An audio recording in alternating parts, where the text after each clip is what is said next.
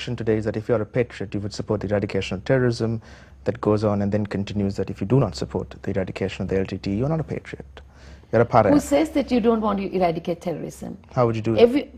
Well, you know, there are different means and ways in how you can eradicate terrorism. And parents need to teach their children that? Believe me, how did we bring... Parents need to teach their children that there is more than one way? Is that important? Well, it's not a matter of parents trying to teach the children there's more than one way.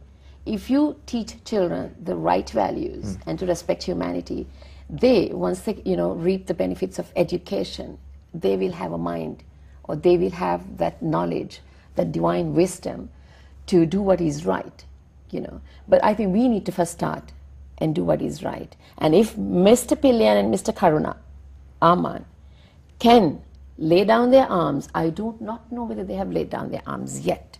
You know, I just watched the government ban the LTT, and one of the reasons to why they said they banned the LTT was because of child soldiers. But then a couple of weeks ago, Mr. Pillian committed to one of the human rights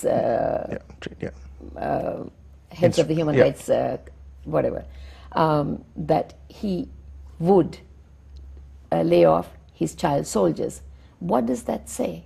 Well, on that note, and I'm sure the audience will have many responses to that question, but also on your note of optimism that parents should and must take, and as society at large must take a responsibility. It's not just parents. I think society at large has to be more responsible and think beyond what they are doing and living in their own little cocoon, you know, thinking. Thank you very much.